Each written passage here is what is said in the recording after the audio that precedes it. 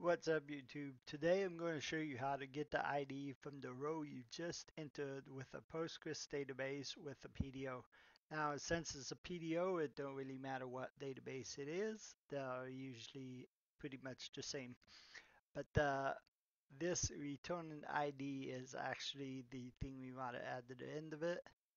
And this method right here, or function if you want to call it, is the one we want to run against the database connection, which is right there. For the PDO, we're actually running the database connection. We're preparing the SQL statement, and then after we have it prepared, we're executing it with the insert set, which is this array right here. These are my database columns, and this is the information I'm about to put into it, which I got from my super globals here.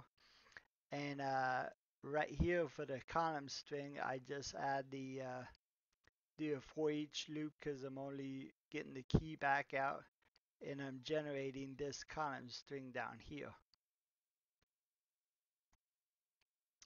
Now let's see that in action. Here's my form. If I submit it, that's my array. And this is how it looks when it actually prints out the this is what it's actually sending to the database on the prepared statement. And for instance, the submitter username and colon submitter username is the name usage of the array. You can also do a positioner with a question mark, but I like to use this method. But we see here the request ID is 61. If we look in our database and refresh that, and then ID 61, and we have our new entry. Now, the way to use it without a PDO is much the same.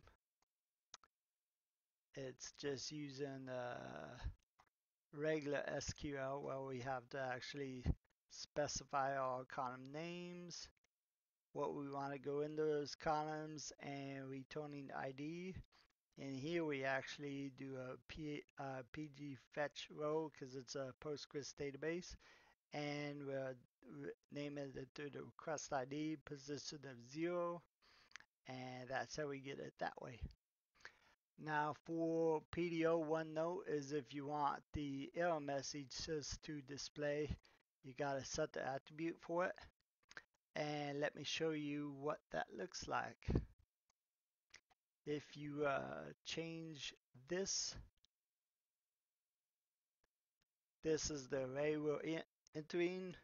But if we want to enter like a different array, say the super global,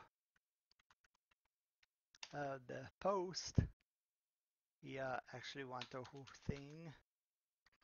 And to echo that out, we're going to uncomment that. I like to leave these in my files for testing purposes. And then we simply refresh. And we see the error message because the first thing it hits is this my row, and there's not actually a column name my row. It's up here in the post we're actually sending out, and in the PDO, in the script itself, I'm actually taking that information and doing other things with it. So that's why I'm not using the post with that. However, you can do that if you got a simple enough form where everything you're posting is going to it. And that's pretty much it on returning IDs and maybe a little bit more.